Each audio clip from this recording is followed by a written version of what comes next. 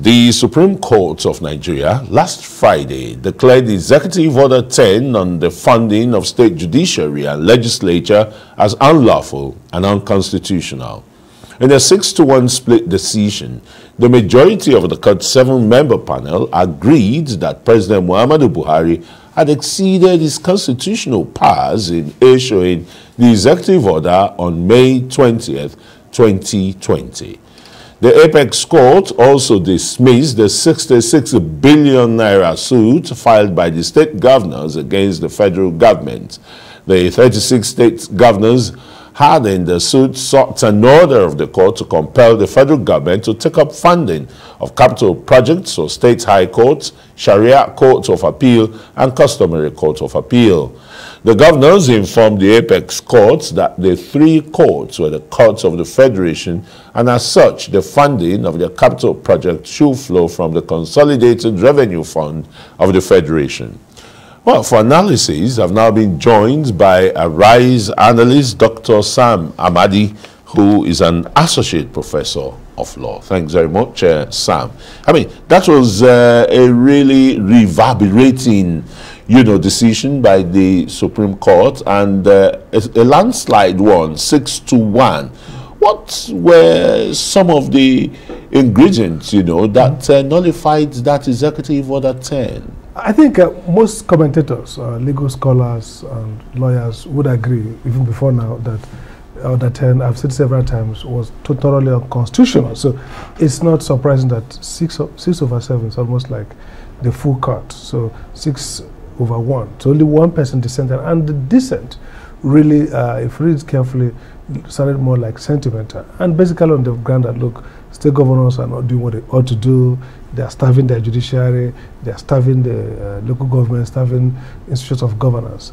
Therefore, if nothing is done, there will be a gap. But really, that's not how, the logic of constitutional design is to secure freedom by, separating powers in a manner that there will be no tendency. That has been prescribed in the Constitution, and this has been prescribed. Absolutely. So the notion that maybe one arm of government is not doing what it ought to do is not an excuse, or it's not a justification for another arm or level of government to encroach and aggrandize power. So the court was very clear on that.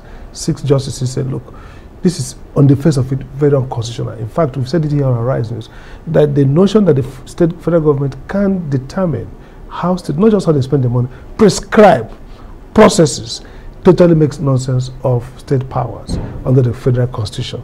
Again, if you look at the demand for funding of capital projects, the Supreme Court was also right, because the state high courts, even the court of records, the question says states can create as many high courts as they like. So the high court is a state court. Federal court has already been funded federally, so to say, because in terms of that, it has a federal chief justice who directs affairs. States can make contributions. So I think the other issue of 60 billion was rightly dismissed. But what this means then is, how do we approach the issue of democracy? Because this is a popular, that Order 10 was popular because it kind of played into the popular sentiment that the governors needed to be constrained and restrained in the way they are mismanaging or basically underdeveloping the state institutions. It's popular but not constitutional. So how do we deal with the fact that we really want to see stronger institutions, independence of the 3 arms of government? Exactly. Why should one be tied to the other's apron string and the rest? Yes. I ask this question in the light of the incessant strike by the Judiciary Workers Union of Nigeria, JUWUN. Well, clearly, you see, strike has become a sign of failure of governance. Often people don't think that judicial staff should be, it's not even the case of who should fund, it's a case of adequate funding. So whether it's the state or federal government, there should be sufficient funding based on clear organizational process. But the key question here is, if the state level governance is not working, it's the responsibility of citizens in those states. The national federal assembly has full powers. In fact, it's not only the presidential order. The irony is that the state assemblies have become basically footmat. They're the ones who ought to control the governors. They're the ones who do appropriation for the state. They're the ones who have the power of money, the power to but they don't have their first line charge and the rest. So the executive arm of government, particularly in the state, can in the subnational, stifle. But that's why. What's the power of impeachment meant for? You see, the constitution is well designed.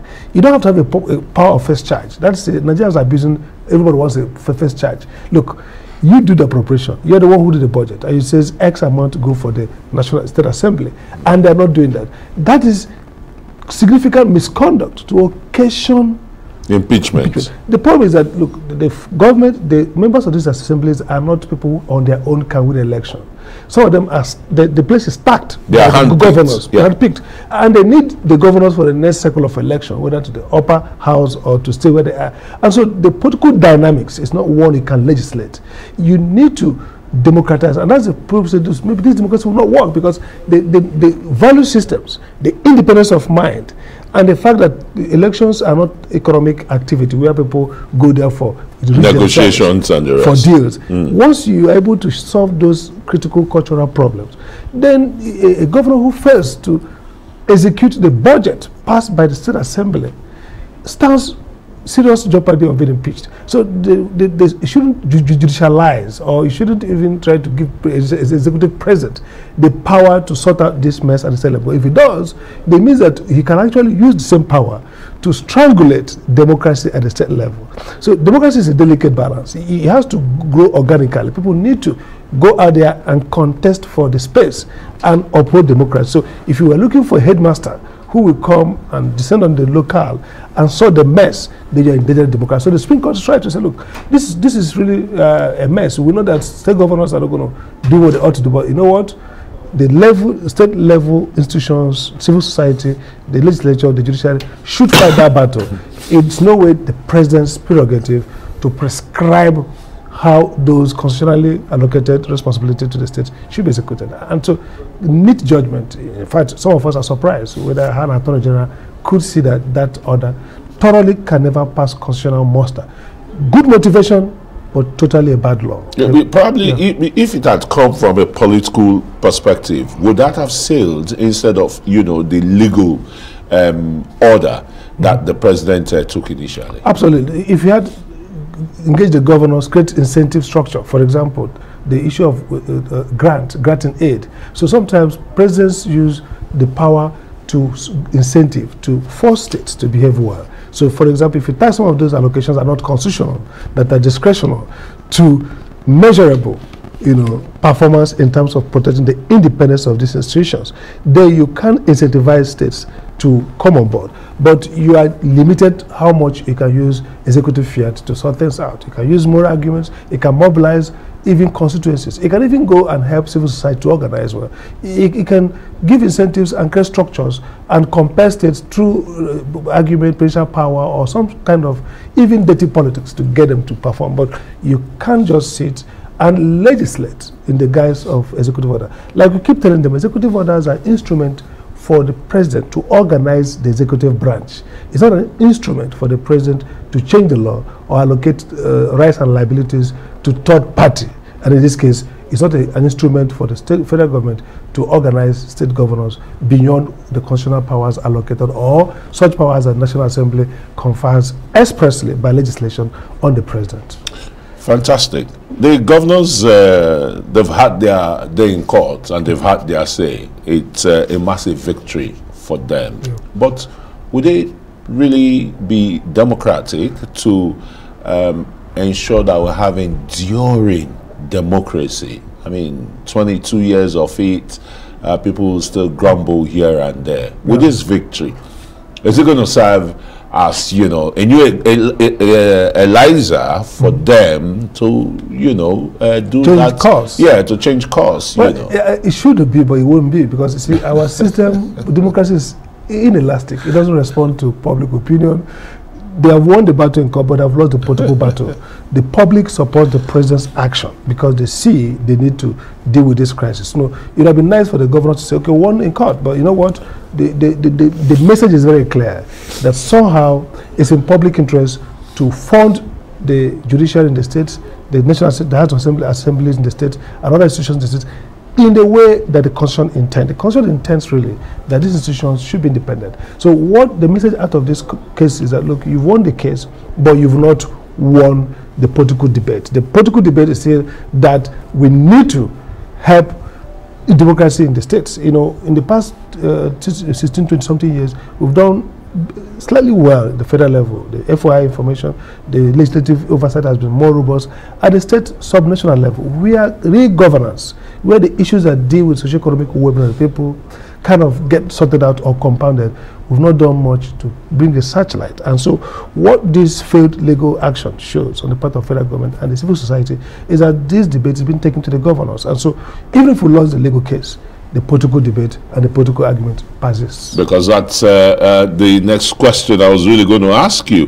What would be the place of Judicial Workers Union of Nigeria in this matter if, like you said, the governor's hand's going to change, you know, about stifling the judiciary and other arms of government like the legislature?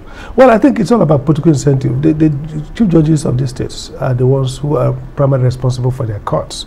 And so they should also... That's why you give them the money. If you release the money to the commission and the rest. The state states depend so much on the courts to deal with their political opponents, to preserve their power. So maybe the judges... You are looking at it, you know, from a very bellicose position. Yes. Point. That's not how it's supposed to be. Exactly. How it's supposed to be that the governors should be in their own interest to do what the law prescribes.